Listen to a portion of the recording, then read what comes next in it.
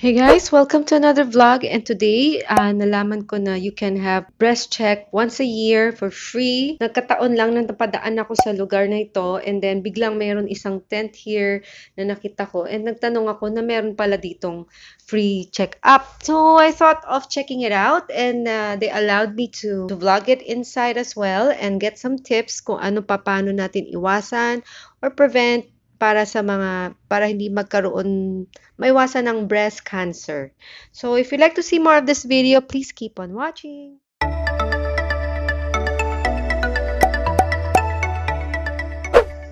Also, thank you again for the newly subscribed and sa mga previous na nag-subscribe. Thank you so much. And if you haven't subscribed yet, please don't forget to subscribe and hit the bell so you won't miss any of my videos, uploads, and vlogs. And nagpapasalamat po talaga ako. And without further ado, let me share to you kung ano ang aking nalaman at matututunan po natin sabay-sabay.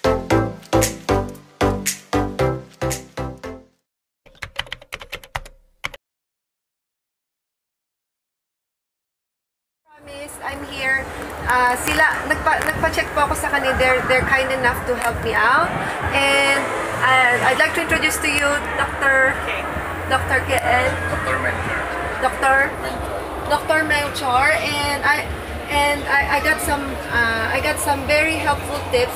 Sabi nila that after your period, it's always best wait for 1 week, tama ba? And then paanong pagkapa? How to, from the nipple going out. Nipple going up. Circular. So you cover all the quadrants. And ano pa mga ibang tips na you could advise us? More on para ma-prevent ang breast symptoms. It's always good to have get a self-breast exam after your period. And then when you feel anything, any pain, any discharge, go consult with a doctor. Tapos sabi daw napatupad daw yung after, sabi daw it's yung sa government ba yun? Just papacheck lang and then DSWD and then there's procedure that you don't, parang libre na. Tama ba? But hindi lang po kami ganun isinuro kayo ng bagong implementation. Oh, bagong implementation daw. Baka po, may mga ganun yung government. At what age na, yung mammogram, it's not necessary unless pag pinakapa, tama ba? Usually po, start na 40 years old kahit na walang nararamdaman. Pero pag may family history, around 35 years old, advisable na yung mammogram. Pero may ibang way pa aside from mammogram? Parang meron na ngayon na, di ba? Ultrasound, para lang po siya kung may nakitang bukol. Konti. Pero yung mammogram, it's more of screening kahit na wala kang nararamdaman para makita yung bukol kahit doon sa loob. Kasi hindi lahat superficial na bukol yung mga nasa loob. Okay, thank you so much for answering my question and First pala lifestyle. Ha? Lifestyle. Like alcohol drinking. Pag iwas na, no? Risk Pag 40 factors. plus years old. Kahit anong age po. Eh, kasi hindi maiwasan eh. Moderate lang. Moderate lang. And exercise, sabi mo pala sa akin. Okay. Okay, thank you so much.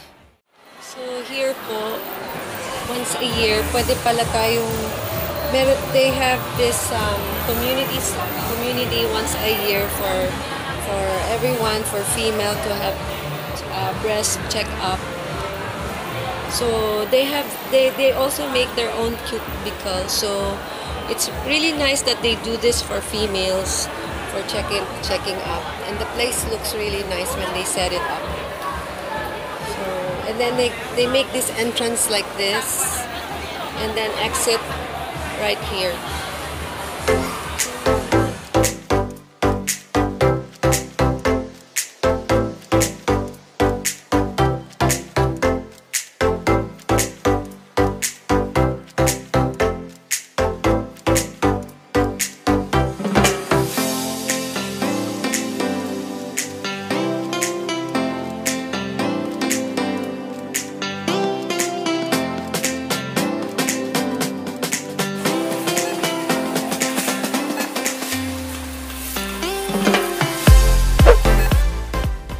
And that's about it, guys. I hope you enjoyed the video and give me a thumbs up, and I'll see you on my next vlog. Bye for now.